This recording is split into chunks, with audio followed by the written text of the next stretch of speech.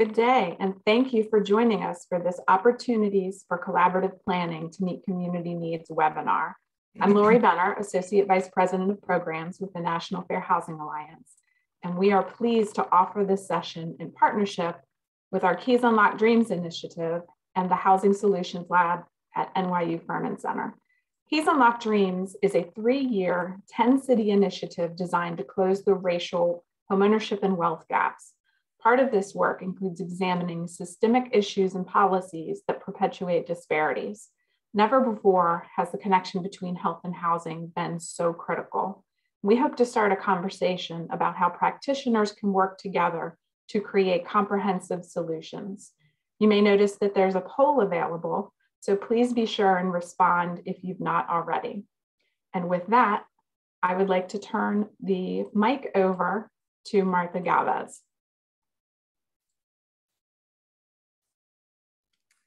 Hi, thanks so much, Lori. I'm Martha Galvez. I'm the Executive Director of the Housing Solutions Lab at NYU Furman Center.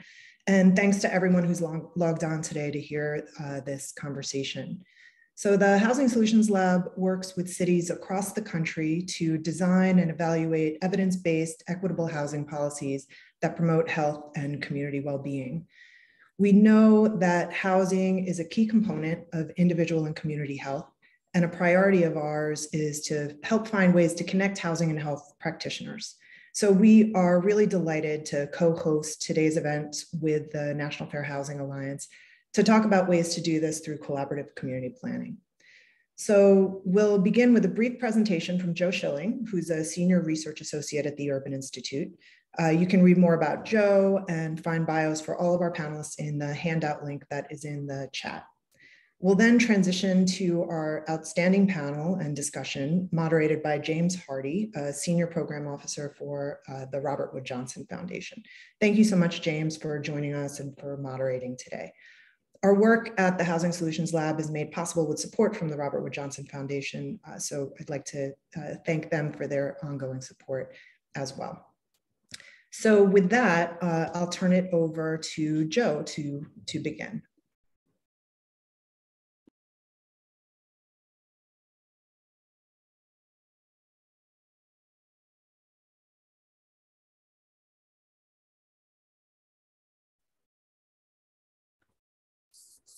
Thanks, Martha.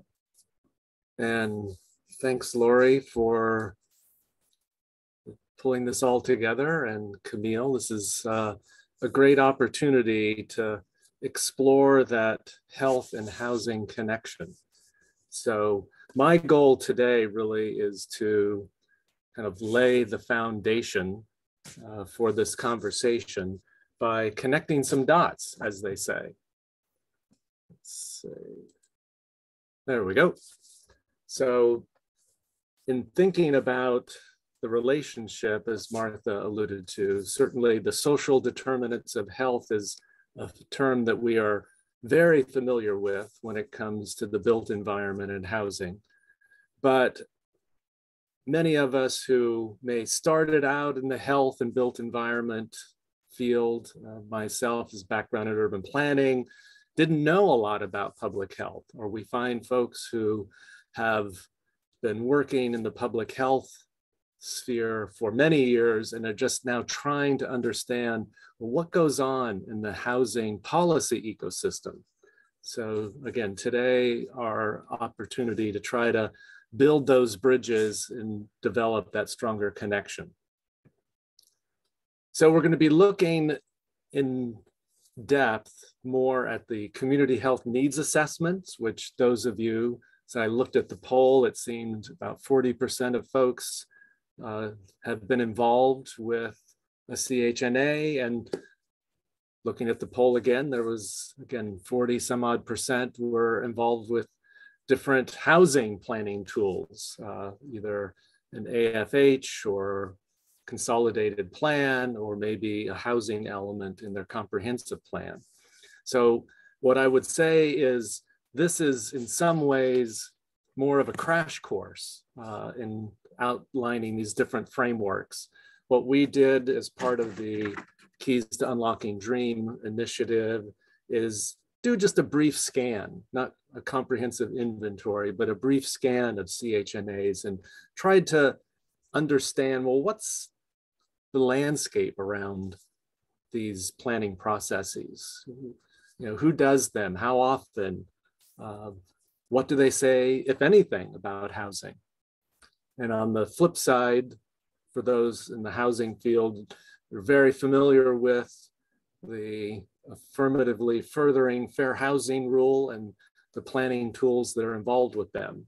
So again, what do they say about health, if anything? So again, just a real basic orientation to set the stage for this conversation. So with community health needs assessments, it's interesting in that these requirements come from the Affordable Care Act, the ACA. And it requires hospitals and healthcare institutions every 3 years to go through this process. But curiously, the requirement comes from the IRS. So this is not necessarily connected even to health policy, but the nonprofit status of health care institutions. So they go through this process every 3 years, and as similar to other types of health assessments, a lot of data collection in order to let's identify within a particular region, what are the health needs and issues so that hospitals and healthcare institutions can adjust the provision of services. So what we found as we did this scan is there's many of the assessments are done with extensive partnerships with a wide range of institutions, nonprofits related to obviously healthcare, but that might include homeless providers, it might include a wide variety of education organizations who are looking through the lens of health, as well as a wide variety of healthcare providers. Extensive quantitative and qualitative research is a pretty extensive community engagement component, as one would imagine, and looking at the healthcare assessment, the needs from a regional perspective. What we did find in terms of housing and those that identified social determinants of health as one of their top priorities is there was a big focus on what we would say sort of mixed income housing support and the housing support services that go with that type of housing. But what we also found is that housing, when it comes to the final ranking of priority issues, may not necessarily be selected as one of the top 3 health needs for a region. So as you can see with this quote here from the Detroit region, certainly it was an issue that came up, but from, I think, the health care provider's perspective, well, there's really difficulty in trying to increase access or increase the supply of housing because those aren't the policy levers that healthcare institutions have responsibility for. So it wasn't chosen as a priority. But yet, as we mentioned, this sort of social determinants of health, right? That if you're looking at housing as really the cornerstone for public health, whether that's availability to green space and parks, makes life easier in terms of active living, access to healthy food.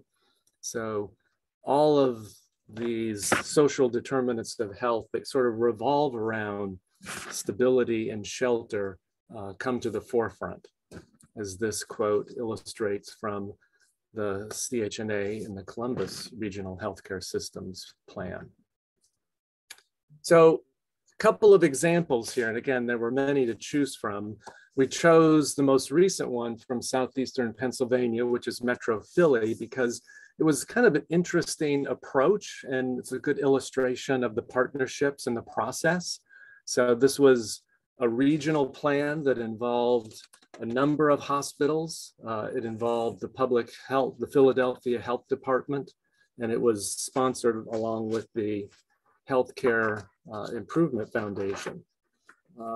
It was convened by housers. It was convened by some of our colleagues, Rick Sauer and his team at the Philadelphia Association of CDCs. And they helped bring together sort of the housing and health care stakeholders to really do a deeper dive on their CHNA and this connection to health. So it really does illustrate that you're starting to see in CHNAs more attention given to health. So this just gives you a brief overview of their framework.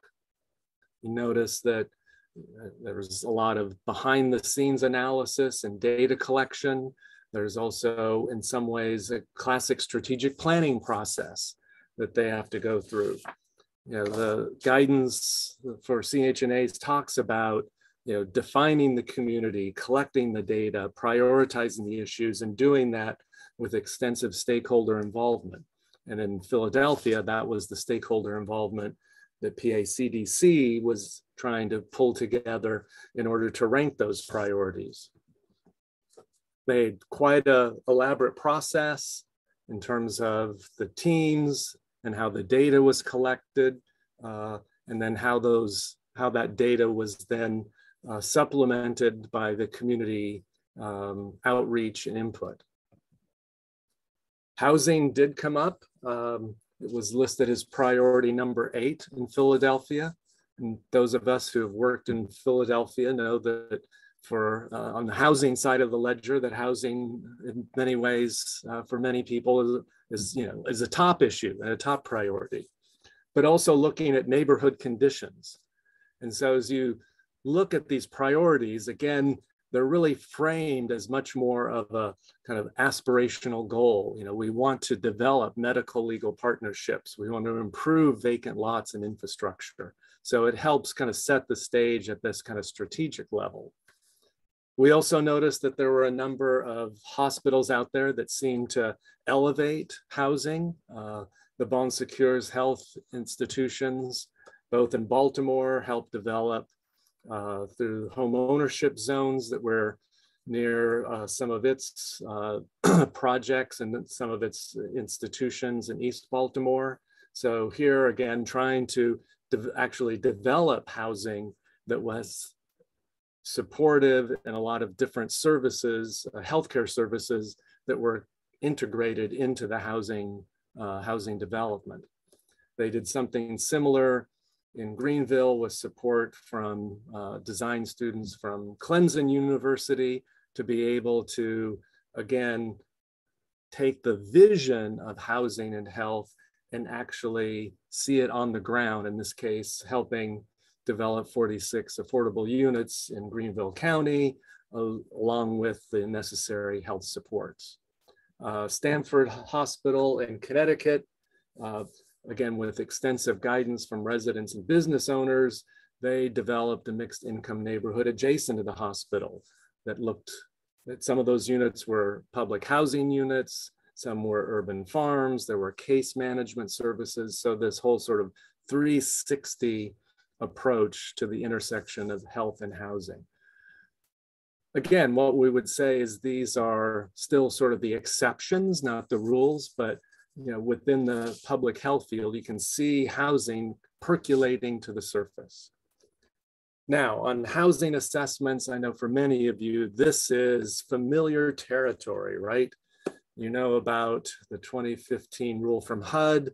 We know that that rule was, what would be a diplomatic way of saying it? It was sort of recalibrated. It was kind of put on pause in the previous administration, and the Biden administration is sort of awakening it again. We know that some of the details are still to be determined, but a number of communities have gone through this process of developing the assessment of fair housing. There's, again, similar to the CHNAs, a lot of data analysis but through the housing lens, and setting up some priorities and goals, extensive public engagement.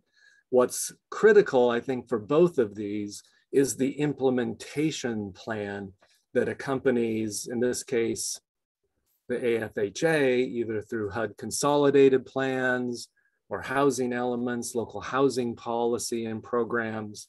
You know, that's where the proverbial rubber meets the road.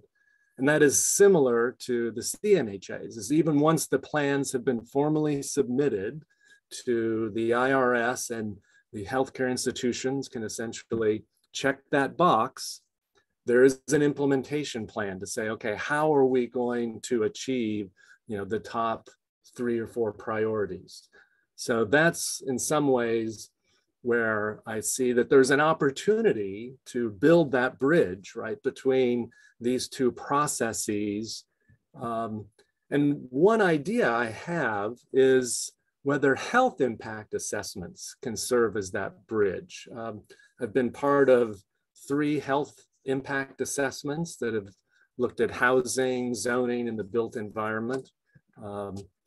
Many of you who may be familiar with health impact assessments know of it being used when there's a particular development, like maybe an infrastructure project like a bridge, or a new development goes in and a health impact assessment happens in order to, similar to an environmental impact assessment, figure out what the health impacts of that development may be for that community, for that neighborhood, for those individuals and families. But there's also HIAs that look what we call strategic policy HIAs that take a look at a proposed policy or a series of policies.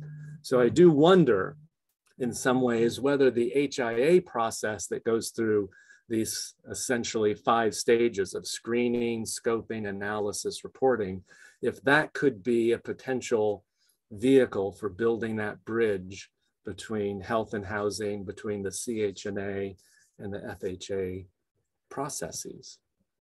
So lots of health impact assessments that are out there related to housing on different housing policies. So, you know, there is a community of practice, and I think it may show some promise and opportunity to help kind of connect the dots.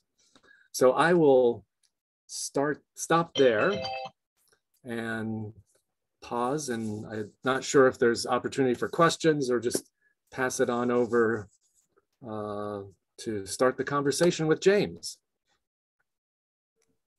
Thank you, Joe. That was incredibly helpful context to help all of us understand some of the planning opportunities that both housing and health stakeholders can leverage towards meeting the community's housing needs. And as someone who has a public health background by training, but spent many, many years in a city hall overseeing the planning and urban development efforts, this intersection is something that's really close to my heart. So I really appreciate everyone joining us today.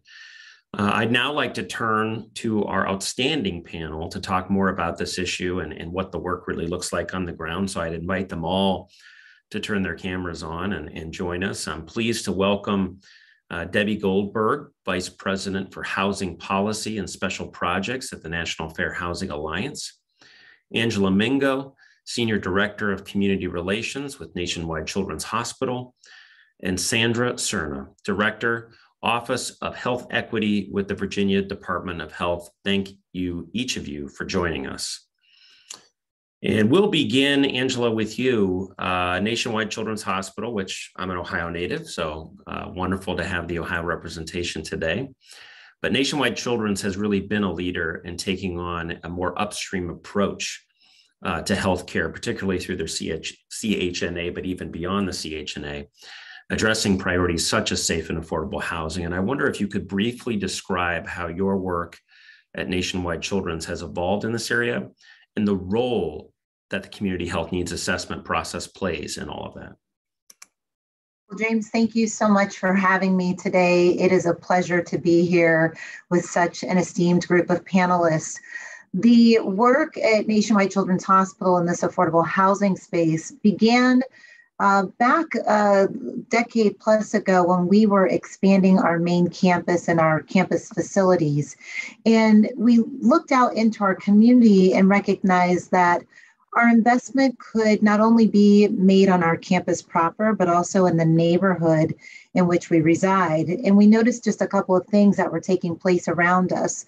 One, this was before we were in the arena of healthcare, referring to those socioeconomic needs of our patient population as social determinants of health. However, we were keenly aware that there were some needs that were immediate in our surrounding area.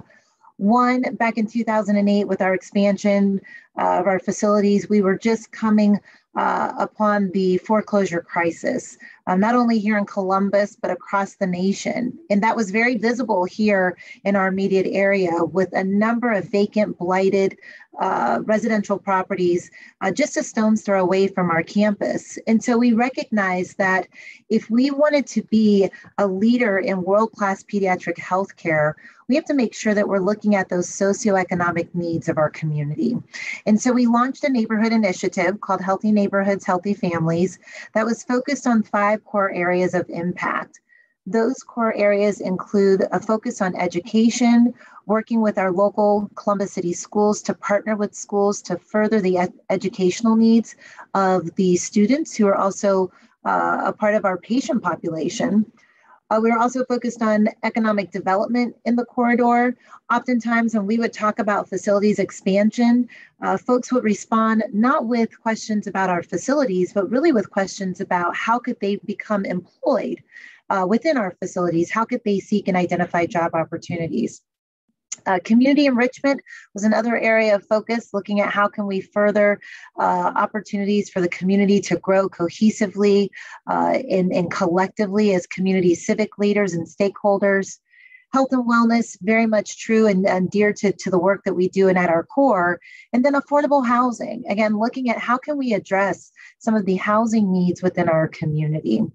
We started with a focus on home ownership, as well as home improvements for existing residents, because we knew that we wanted to help stabilize the housing corridor with the goal of stabilizing health. We knew that the two were integrally related.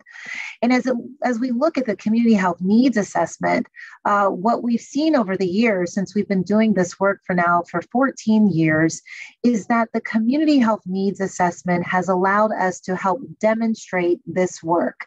We were in this space prior to the community health needs assessment coming to fruition, and it really has helped to reinforce and share and demonstrate publicly what it is we aim to do in this area of affordable housing. Our goal is to focus on mixed income communities, creating those mixed income communities by stepping in the space of affordable housing. And the community health needs assessment allows us to prioritize housing and demonstrate that prioritization through the community health needs improvement plan and also the implementation plan. So we can share who our partners are publicly and also share how we plan to implement the plan that's been created to help further affordable housing within our footprint. Such incredible work. And I know we'll come back to it and look forward to you sharing a little bit more. Sandra, I'd like to turn to you now, if I could. And in your prior work, before joining Virginia Department of Public Health, you helped nonprofit hospitals with more limited resources to conduct community health needs assessments and help them to think about how to integrate housing needs into their community health implementation plans. And we heard from Joe that so many of these CHNAs are identifying affordable housing as a top concern, and yet they don't make it to the final cut. And so I wonder if you could talk to us a little bit about what steps you've seen hospitals take to overcome that barrier, to move from identifying housing as a need to actually addressing it, and particularly in those places where the financial resources just aren't as robust. Sure. Thanks, James. And thanks for giving me the opportunity to speak here. So yes, in a previous job, I worked for the Louisiana Public Health Institute based in New Orleans. And we were often hired to conduct community health needs assessments for nonprofit hospitals across the Gulf Coast region. And in particular, our clients, the hospitals, really valued the qualitative expertise we brought to the table. So we would often conduct, community meetings, focus groups, interviews with key stakeholders representing a variety of CBOs and churches in the community that really had a pulse on what the needs are. And, oftentimes in resource constrained areas, it's issue upon issue. It's lack of jobs, lack of educational opportunities, limited housing, poor quality housing. And that can be overwhelming. And so, but we were heartened to see, one hospital in particular, Christus Ochsner Health, Southwestern Louisiana, based in Lake Charles, in their 2017 Community Health Needs Assessment, really listened to the public and listed housing as a prioritized need. They had a multitude of needs. And one of the ways that at LPHI that we coached hospitals is understanding that they have their purview, and especially if you're resource constrained, you're more concerned about maybe health education and indigent care and those costs.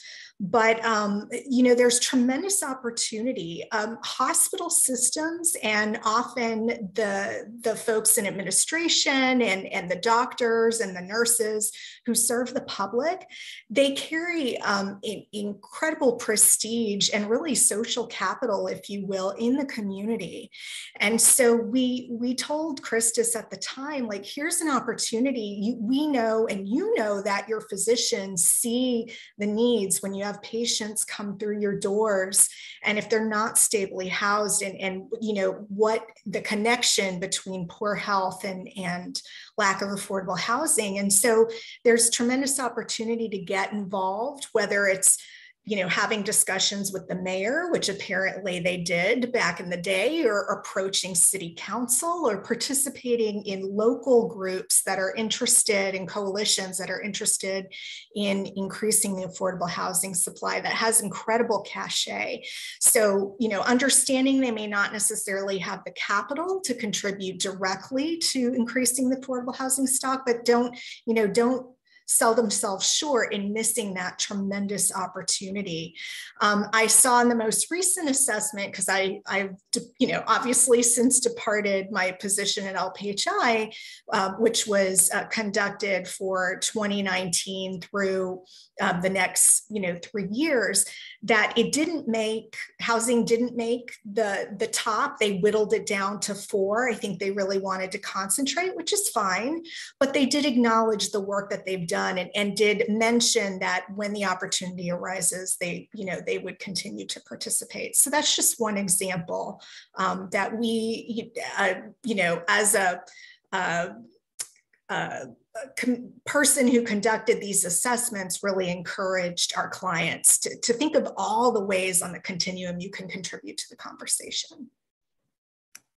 That's really helpful. And especially in those smaller places or places with limited resources, oftentimes the hospital is running a pretty narrow margin itself. And so trying to be creative in ways in which you approach it to get them involved in housing, I'm sure is pretty critical. And sort of building on that, we have a lot of housing practitioners on the webinar today. And this question is for you, Sandra, and Angela as well. And I think one of their main questions is, where do you start? Who do you call? How do you actually get involved in a CHNA process if it's totally foreign to you, or it's something you've been sort of adjacent to or aware of, but have never been deeply involved. So I wonder if you both could just maybe give us your thoughts on how can folks in the housing field connect with their local and regional healthcare providers that are doing their CHNAs. Angela or Sandra, go ahead. Oh, I was going to offer it to Angela, but I'm happy to jump in whenever. I'm happy to respond. The one thing that we typically say here at Nationwide Children's is there's no wrong door of entry. Each hospital is uniquely different in terms of who internally does this level of work. And so I think whether it's a government relations department or community relations, trying to identify who who is leading this work is the first step. And sometimes it may not be by working directly through the hospital. In the case of Nationwide Children's, we have a very strong partnership with a community development corporation that holds a CHOTO status. So they hold the community housing development organization status, which has been the enabler for us to conduct this work. And so, I say that to share that the partnerships with community-based organizations is critical to this work. And so either connecting through a CBO that's partnering with the hospital or reaching out to those external facing departments within the hospital, both can serve as a port of entry into this work. Another thing I would say is that when you're trying to understand what is the area of interest or the area of focus for a hospital when it comes to what we typically refer to internally as the work of social determinants of health and looking at how we can impact social determinants of health, that's where the community health needs assessment can be very helpful, because it does show and demonstrate the roadmap that the hospital has developed so that it can proceed with its planning process, as well as a listing of who the existing partners are in this work. And one of the things that we've learned here at Nationwide Children's is that if we truly want to be effective in this space, we need strong partners. And we are always open to listening and learning what others are doing in the space. We've developed a niche, if you will, in housing, but it certainly was not our strong suit when we first started out. And so being able to go out and learn from others in the housing, and particularly the affordable housing space, was a critical step for us to best understand what the needs were in the community and what the needs were geographically throughout Central Ohio, because we were hearing from the community what they could see outside of their front door within the space that they hold here in the neighborhood, but going beyond even our civic leaders and working with our housing membership organizations, our organized housing groups, really gave us a broader perspective on what some of those needs are and what they were locally when we started this work. And I'll just add that, I'm pretty sure Joe covered this already, but the IRS requires hospitals to publicly post their CHNA and their implementation plan. So oftentimes you can go to a website, you can look for community investment, community engagement.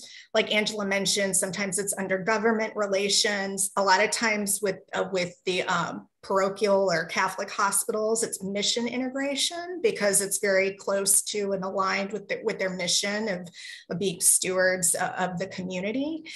The other thing I'll say is, don't forget, and I'd be remiss if I didn't say this, don't forget about your health departments. Even though they certainly, as the pandemic has proven, they have a million things they're trying to do and hats to wear, but the CHNA process outlined by the IRS does require hospitals to bring in folks with public health expertise, and oftentimes the state and local health departments will be engaged on some level. So, if you happen to have a good relationship already with your public health department, they may be able to direct you to the appropriate person. And they also have lots of data around the social determinants of health that can be helpful in making your case when approaching a hospital system. Super helpful, thank you. So I want to pivot, but building off of what Sandra said, Debbie, and come to you. When I hear Sandra say public health department, I think local government. And we've been talking a lot about sort of the local community health planning, but let's pivot to the local housing planning process. And given all the commonalities that we've identified between community health needs assessment and fair housing planning processes, the National Fair Housing Alliance has raised the idea of bringing health and housing stakeholders together to better align these efforts for greater impact. So could you talk to us a little bit about this idea of bringing those stakeholders together and ways that city governments can play that facilitation, that convening role to really energize both of these processes, but also these groups of stakeholders to come together for the greater good? Right. Happy to do that and happy to be there. So I want to start by saying thanks for the invitation to be part of this conversation. So just to kind of level set for a moment, when Lori gave her introduction at the beginning about our Keys Unlock Dreams initiatives, one of the things that she touched on that I just want to emphasize, and my co-panelists have talked about this a little bit as well, is that, the pandemic that we are going through really, I think, kind of pulled back the curtain on the incredibly close connection there is between housing and health in so many different ways, right? And also the disparities there are in terms of who has access to what kind of housing where, and what implications does that have for their health, in a pandemic or when there's not a pandemic, right? While we might think of health and housing in some ways as being separate fields, there is obviously a very close connection that has become very clear, I think, to all of us. And so at NAFA, since part of our goals with Keys Unlock Dreams is to ensure that we have an equitable recovery from the pandemic, knowing that its impact has right on certain people in certain communities. And we want to make sure that those communities aren't left behind as we exit this pandemic and get back to something that looks more like normal. And we know that that takes deliberate steps, right? And it seems like understanding that there are these two processes out there that in many ways are focused on the same people, the same communities, and the same issues, that finding ways to align those two makes a lot of sense. And I just have to say, as someone who's not a health practitioner at all, the first time that I heard somebody talk about community health needs assessments and the social determinants of health, it was at a conference. And I actually thought for a second I had wandered into the wrong room, because it seemed like a panel about fair housing. And that, the speaker was talking about the issues that we consider when doing fair housing planning, which goes beyond just thinking about the barriers that people may face in getting access to housing based on their race or national origin or sex, or because they have kids or they have a disability, to thinking about these kind of systemic barriers that prevent equitable access to opportunity and that lead to the disparate impacts on certain people's health and lives that we've seen, the pandemic kind of illustrates so starkly. So, in the health field, I know that people recognize that a zip code, there's this kind of, I don't know what the right word for it is, aphorism or something that a person's zip code is more important in determining their health outcomes than their genetic code, right? And in the fair housing world, we also recognize that your zip code matters because it determines so many things about your life. And so since these two concepts are so closely aligned, although they come from different sources, right? The IRS and the American CARES Act and the Affordable Cares Act, pardon me, and I'm not a health practitioner, and the Fair Housing Act and HUD and kind of the fair housing planning process, right? So they're two separate and two siloed processes, but they are closely aligned, and we need to be looking for ways to bring those two together. And I would just close by saying that right now, I think that alignment is more the exception than it is the rule, and that city officials can be a bridge between the two communities, right? City officials who are aware of and at one level or another involved in both can really help bring those two sets of really overlapping stakeholders together so that these processes can align better. The perspectives from each can help inform the other, and hopefully the outcomes then really maximize the impact and the resources that each process brings to bear. So I think kind of on a very pragmatic level, the city officials, and this maybe assumes that the housing folks and the public health folks at the city level actually talk to each other, so that maybe is the first step, but they can really help each set of stakeholders understand the other process, alert them to when it's taking place, when that planning process is taking place, help invite them or get them invited into that process, bring the information that each process entails into the other, and help make sure that the recommendations of each are aligned in ways that really maximize their benefits. That's great. And as you said, Debbie, these are really, for better or worse, and unfortunately it's become a real challenge. These are two very different stakeholder communities between health and housing. They have different cultures, they have different language, they have different professionals and training. So Angela, I wonder, I go to you for a moment and just ask, what are some of the strategies that you've seen and that you've deployed at Nationwide to bridge these differences between the different sectors, housing and health, in order to improve the overall health of the community? Debbie really hit the nail on the head when she spoke about how local government can play a role in the example of Nationwide Children's Hospital. We were introduced to our Community Development Corporation partner, which is a joint owner in our housing development work by the city of Columbus. And so it truly was the city understanding and recognizing some of what we had aimed to do as we were focused on population health and a very place-based corridor within the immediate area surrounding the hospital.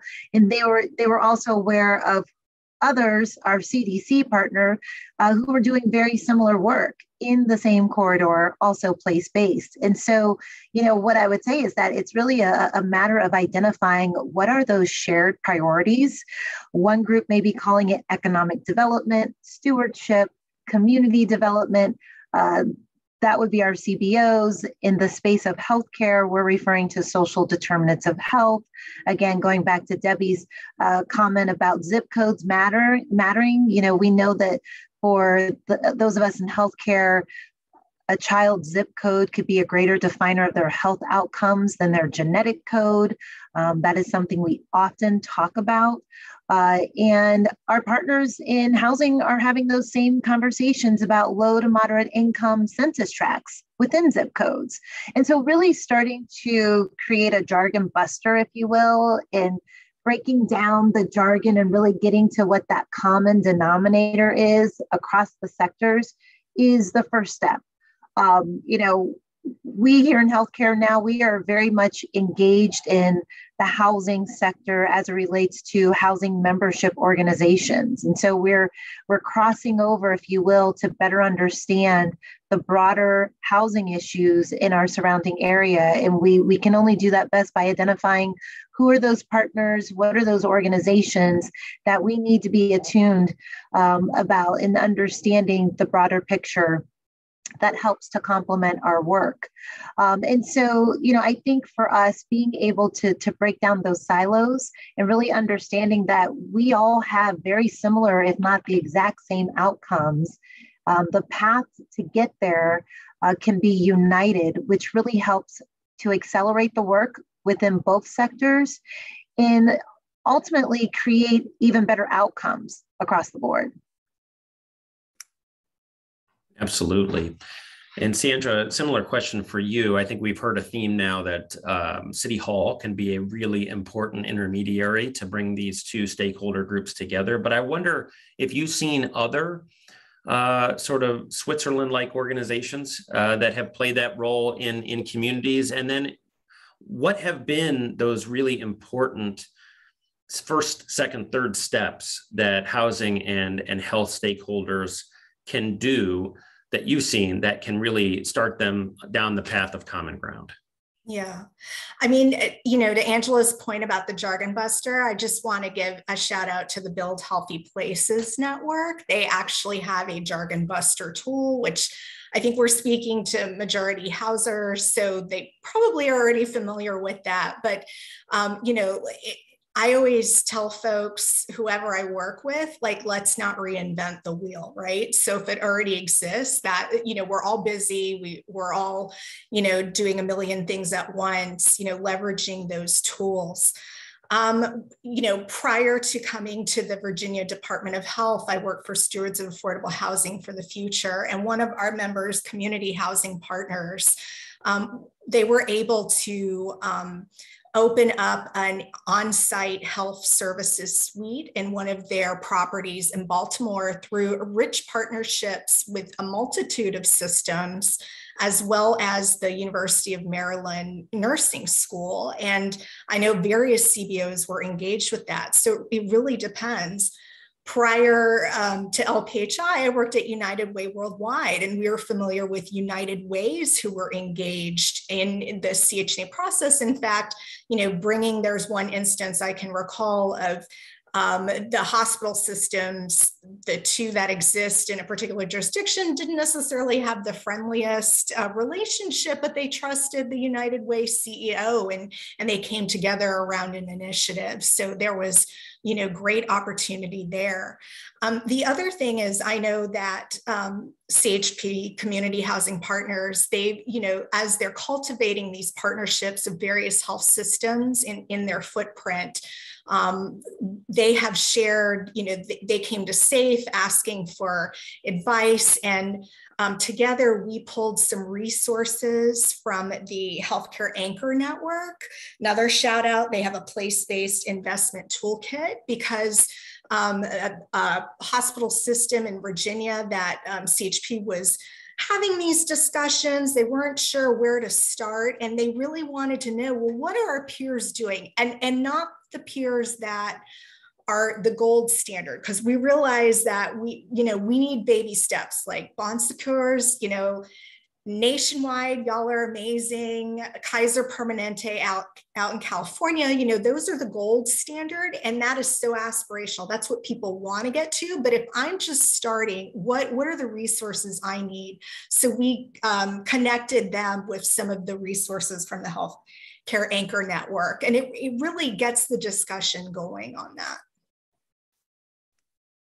That's fantastic. And actually makes me think of, Angela, one of the comments you made that, Nationwide now is held up as a gold standard, but they started in the same place that many health systems are in terms of what do we do with affordable housing? And so it doesn't necessarily, just because your local health system doesn't have a background in it, doesn't mean they can't reach an incredible level of support. So Debbie, I'd love to come back to you for a moment and talk a little bit about the issue of equity.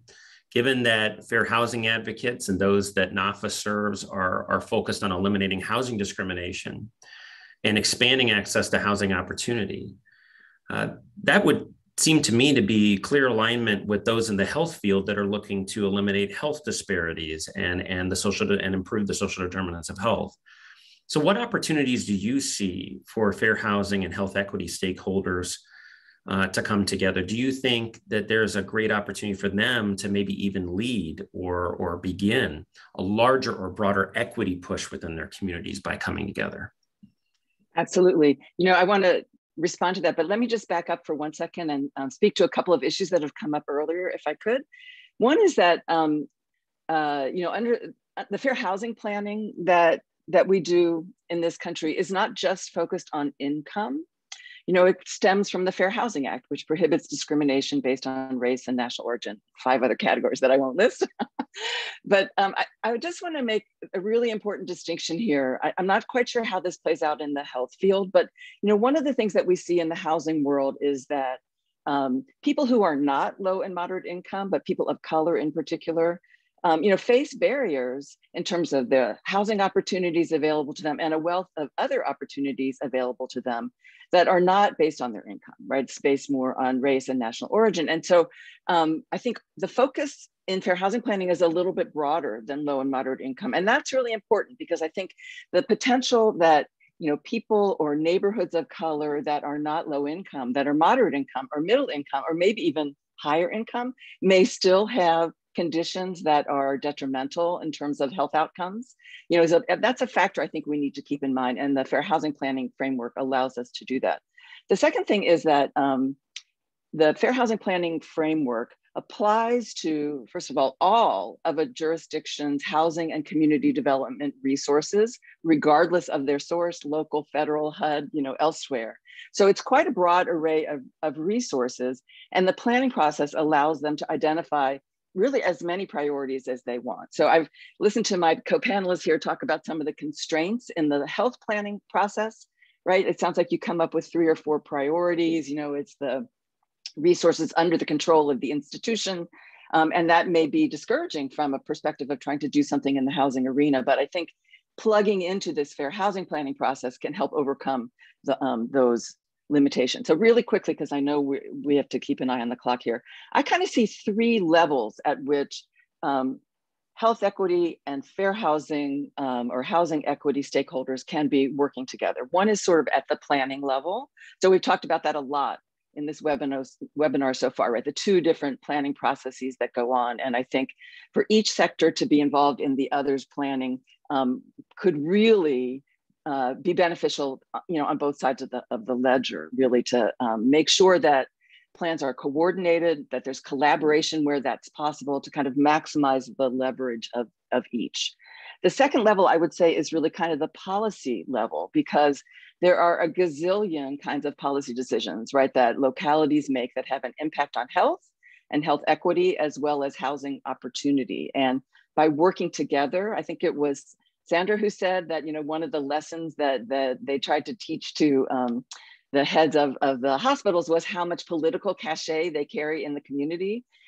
Having health professionals involved in the fair housing planning, and maybe vice versa, just I think can be really, really impactful. And just one example I would give right now is a priority in the fair housing world is to prohibit discrimination against individuals based on their source of income, which could be a lot of different kinds of source of income. But one that I would highlight is for folks who get housing assistance from the federal government. So housing choice vouchers, what we used to think of as Section 8. And there are a lot of landlords who will refuse to rent to people who are voucher holders. And that in turn severely constrains the kind of housing that people can get access to and where that housing is located. And so in these efforts to get what we call source of income protection, built in at the local or state level, having the health community involved in that debate and to be able to talk about the health impacts and what that means overall for the kind of general health of the community, I think could be really, really powerful.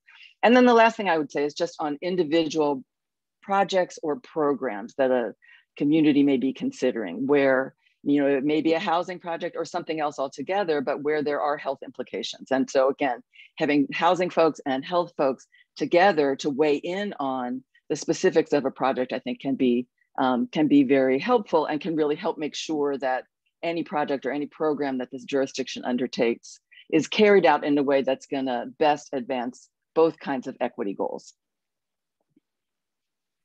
Fantastic. Thank you for that, Debbie. I want to, with the time we have left, I'd love to get some audience questions in. So I'll begin with this one. How can we ensure that communities are genuinely included at the table in these respective planning processes, and that community engagement is not just a check the box activity? And Angela, I may kick that over to you first, maybe to talk about how nationwide, but even any examples of how you ensure that it's not cookie cutter or just check the box, that it really is meaningful and ongoing. One of the things that we've done in our community health needs assessment process is we've engaged an organized group here at the Hospital of community stakeholders through a neighborhood advisory committee. And so when we are going through the process of developing our CHNA, we make certain that part of that process includes the group, the community advisory group, so that they can hear about what we are doing, what those priorities, what they are, how they've been identified, and then seek their feedback and input on what they've heard and what they've learned. I would also share that our CHNA is done in partnership with 3 adult hospital systems here locally. And so they are following a very similar process with community stakeholders, making sure that civic stakeholders, civic leaders are part of that conversation. And so by doing that collectively, we feel like this is one enabling step to make sure that the discussions we're having around the table with our local health department and amongst ourselves as part of this process gets carried out into the communities that we serve. Something else I would just add is that what we hear through our membership organizations also helps to inform the priorities that we set forth as relates to those priorities of the community health needs assessment. So really understanding the environment through those membership organizations, working with public officials and local municipalities is another way that we can engage the community in a broader way. Thank you. Sandra, this is a good one for you. Our local hospitals, small rural area, are very anxious about getting asked to get involved in developing housing units as part of their community benefit requirement. Do you have examples? And I know you had already given some, but talk a little bit more even about how this questioner might approach a smaller rural hospital and how to get them involved or leverage their capacity for housing. Well, I think it goes back to clear, honest communication and having patience. So understanding that, you know, if you're a housing organization, you're very eager to get involved with them, but having that conversation and also asking them, you know, what are your priorities? Obviously, do your homework like we've recommended, you know, try to find their CHNAs on the website if you're able to do so. Look at community grants. So it may not necessarily be tied to the CHNA, but what other things do they seem to invest in?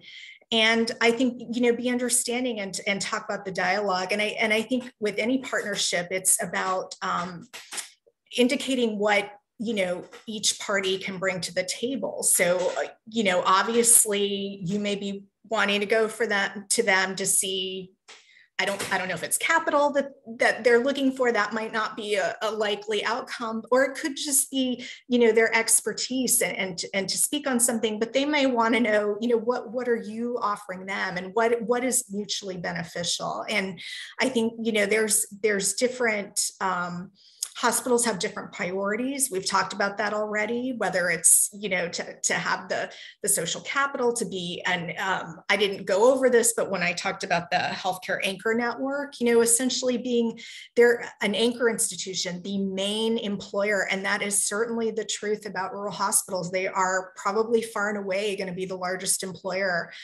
in a several mile radius. And just seeing what, you know, what do they want to bring to could, you know, enhance their reputation and job retention. I mean, that may be an interest. You don't know. Don't make assumptions, I think, is another good tip to have. Just, you know, try. I will say most of the partnerships that I have seen during my time at SAFE or, you know, before that, these relationships take time. So it needs a lot of time and patience to really get that reward and the mutual benefit. That's great. I would also point, Center for Community Investment has some really good, has put out some really good stuff around how to get hospitals involved without just asking for money, get their other things. Debbie, I'm going to give you the last community question we have here. How do you deal with the NIMBYs, the neighborhood defenders? What strategies have you seen where we can get after that? So this is the question we're going to tackle in the last 2 minutes of the webinar. Yeah, you get 2 minutes, right? You could do this in 2 minutes, sure. You know, I actually think, you're kind of going back to the social capital issue that, I mean, there's no simple strategy. Maybe that's the starting point. But, you know, helping people understand, and also I would say, you know, NIMBY, the potential for NIMBY covers a lot of territory, right? It could be NIMBYism about a lot of things, but you know, helping people understand the benefits of the kind of, if we're talking about a housing development, the kind of housing development that's being proposed, you know, for the community overall, for the economic and other health of the community, I think is one starting point. I think, you know, having a broad partnership in support of whatever kind of development we're talking about, that includes folks, you know, this is another place, right, where you have folks from the housing world and folks from the health world, and potentially, to go back to Sandra's point about hospitals being big employers, you know, other employers in the area jumping on board to say, you know, we need this kind of housing for our employees so that we can keep our businesses running effectively and profitably. You know, the more kind of partners that you can bring in, I think the better. And I think that the healthcare world can be extremely influential and extremely helpful in bringing in a wider array of supporters for a proposed housing development. And then I think, you know, telling the story, assuming that you can be successful, making sure people know that, in fact, the sky did not fall when we built that mixed income, you know, development, and, you know, the roads did not clog up instantly, and all the other arguments that folks who sometimes oppose these kinds of developments are likely to bring out, you know, showing that, in fact, that's not what really happens, and the benefits that flow from the kinds of projects that we're talking about. Thank you so much. And I know I speak on behalf of all of our participants today when I thank each of you for giving up your time and talent and expertise with us today. So thank you.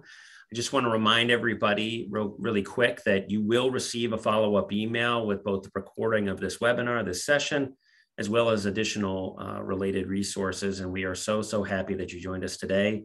And so on behalf of NAFA, National Fair Housing Alliance, as well as Local Housing Solutions and NYU Furman, we really appreciate you joining us today. Take care.